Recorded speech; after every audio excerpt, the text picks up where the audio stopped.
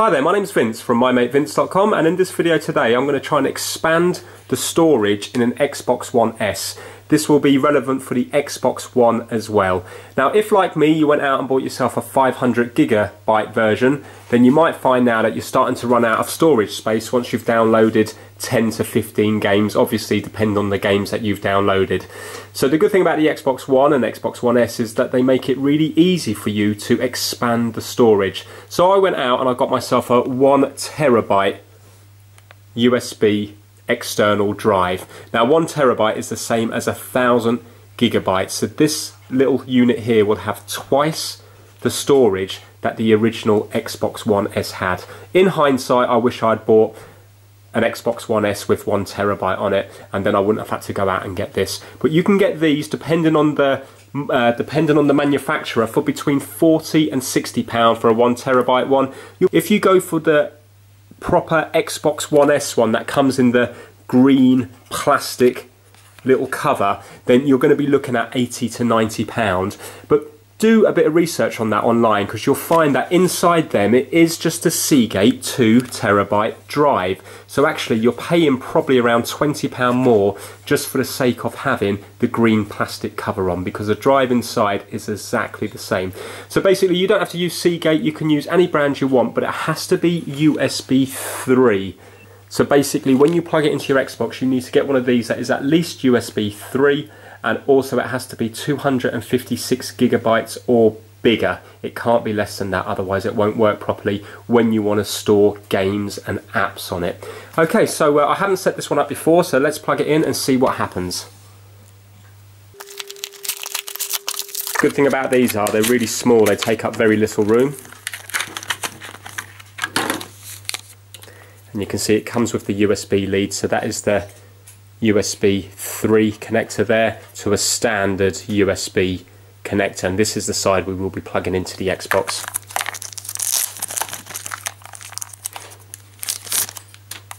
So there we go, nice and small. Now if you've already got one of these lying around the house, remember when you plug it into your Xbox, unless you're just going to be looking at photos or for example a movie on your Xbox, if you want it to put games and apps onto it, you're going to have to reformat it. So if you reformat it to your Xbox One, you're going to lose everything. It's going to erase the data that's already on here. Obviously with this one it's brand new, so it doesn't matter, but if you're using one that's lying around the house, make sure you know what's on it already, because once you plug it into your Xbox One it will erase all the data from it. So let's plug it in and see what happens. Now with the Xbox One S and the Xbox One, they're all USB 3 ports, so you can plug it into any USB port you want. On this Xbox One S, I've got one at the front and two at the back. On your Xbox One, you're going to have one at the side and two at the back. So I'm just going to plug it into the USB port down the bottom there. And you can see now, it gets its power from the Xbox itself. You don't have to have a separate power adapter. And already now you see it's recognised it, and it's coming up with this thing here. Used for media or for games and apps. If you choose to use this external storage for media, so that's music, videos and pictures, you will keep any content that is currently on the drive. If you choose to use it for games and apps, the drive needs to be formatted. Everything on the drive will be erased. You can manage this device later in Settings, System, Storage. So I want to use it for games and apps, because on this Xbox One S down here, I've actually used up most of my storage, so I'm running out of room. So I'm going to go to Format Storage Device, and I'm going to press A. Give your device a name. Right, I've got to give the device a name, so I'm just going to call it External. Go to Enter. Right, install new things here or keep current location. So if you make the external the place to install new games and apps, we will use that from now on. You can change this at any time in Settings, System and Storage. Well, because I've used up most of my internal storage, I am going to leave it so it installs all the new things on the external drive. Install new things here, press A. When formatting is done, you will be able to use the games and apps on external with any Xbox One you plug into it. It will be usable only with Xbox One consoles. So for example, I wouldn't be able to put this into my PS4 because it's now going to be formatted to the Xbox One. So I'm going to go to Format Storage Device and press A. and now that will just take a while. So the good thing about this now is that you can, there we go, it already says now external storage ready. So the good thing about this is if you put a game onto here, you can now take this drive with you and plug it into another Xbox One. So for example, if you were going around to your friend's house and you wanted to play one of your games, and it won't have to load up on their Xbox One because the game is already on the storage device, so it will save a lot of time. Because obviously if you bring the disc around to your friend's house, then you're going to have to load up that game, and if they've got a slow internet connection, it could be loading up for the next 5 or 6 hours. So by plugging in the external storage device, you will be able to play near enough straight away. If you have if it's a disc game, you will still have to bring your disc to your friend's house, but I will show you it working on another Xbox One in the house. But if it's a digital game, then it will work straight off the external drive itself. So what I'm going to do now is, if we go to My Games and Apps, you will see here that now it says that I've only used 25.9%. If I go over to Settings, All Settings, and if I go down to System and then go across to Storage and press A, you will see here it says Manage Storage. So if you have a look, my internal storage is nearly full. That's 92.1%. So that was the 500 gigabytes that comes with the Xbox One S. But remember, you can't use that all for games because you've got the Xbox system information on there already. But if you have a look now, we've got this new one that I've called External, and it says 0% used, and there's 931 gigabytes free. Though it's a 1 terabyte external drive, which is 1000 gigabytes, you won't be able to use it all.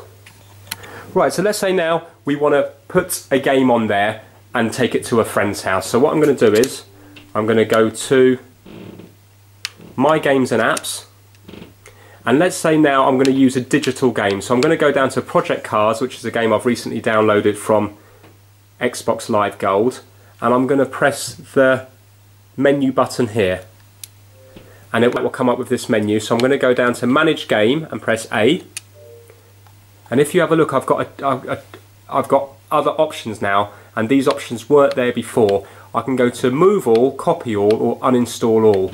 Well, these two games, so that's Limited Edition Upgrade and Project Cars, I'm going to move them to the external, because at the moment, if you have a look here, it says up the top there, Storage Internal. So it's on my internal drive, and the size of it is 24.6 gigabytes. So let's go to Move All,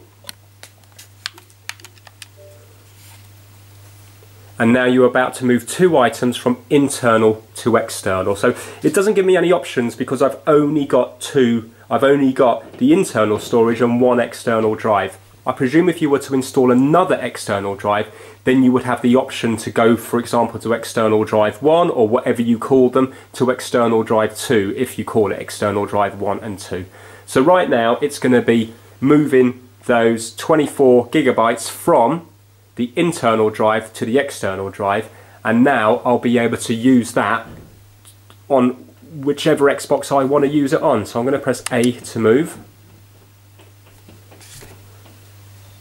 and now it's moving. So let's see how long that's going to take. So you can see now, looks like it's moving pretty fast. Remember, 1000 megabytes per gigabyte.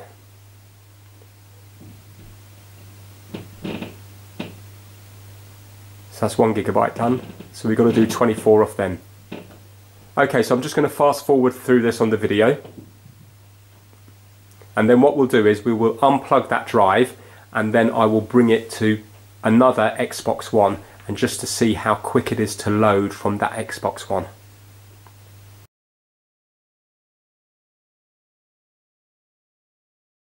I can feel it wearing away, but I can't hear any noise coming from the drive at all.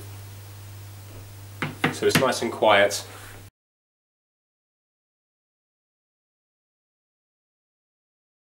Okay, so that appeared to be transferring at about 3 to 4 gigabytes per minute.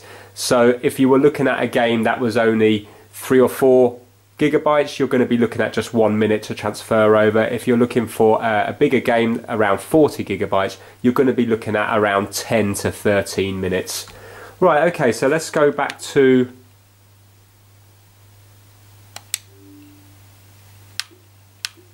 here now, and let's see where Project Cars is.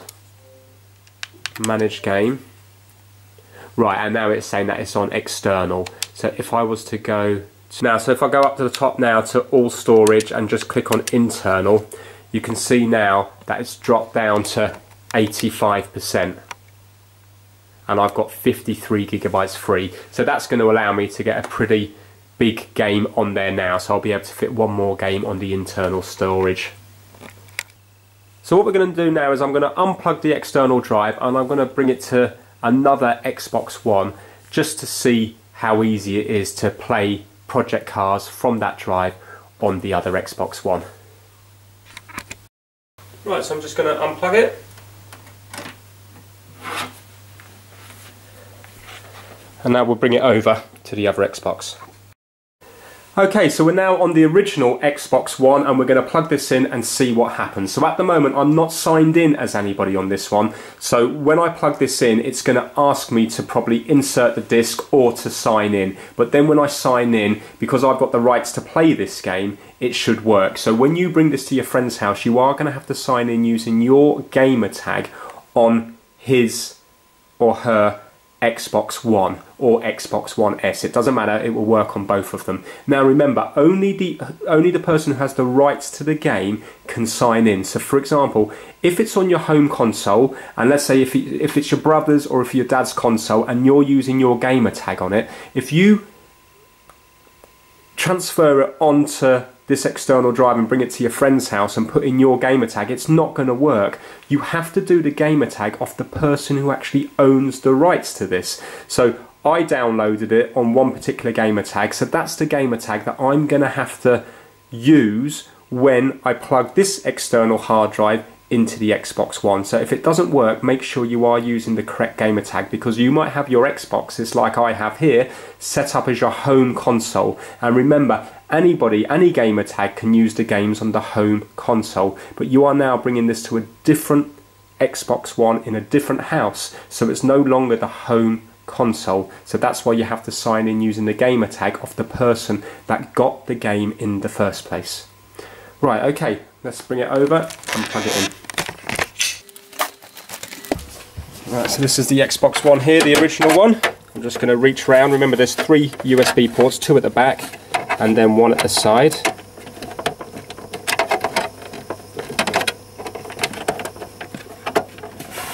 Okay, so I've plugged that in now.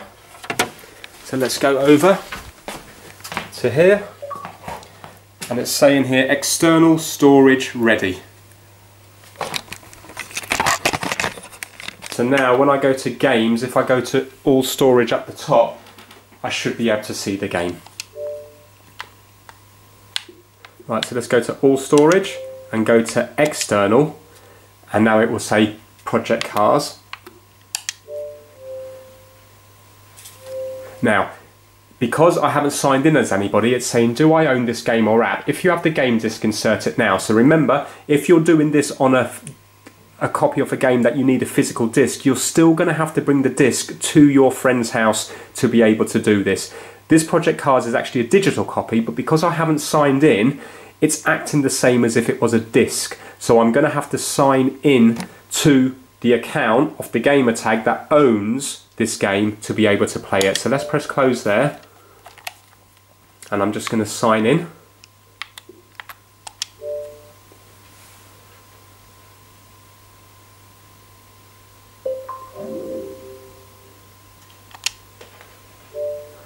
Okay, now let's try it again. Project Cars.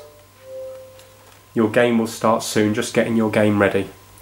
Okay, so that didn't appear to take too long, so it seems to load up very quick. Because obviously you can do this by just entering your gamer tag to the other Xbox, but the problem is you're then downloading the game onto their internal storage space, which is going to take up, in this case, 24 gigabytes, and they might not have that, or they might not want that, because you might only be popping around to play this game, you know, just for half a day or something. So having the external storage is good, not just to increase the storage on your Xbox, but it is good because it's portable and you can move it between Xboxes.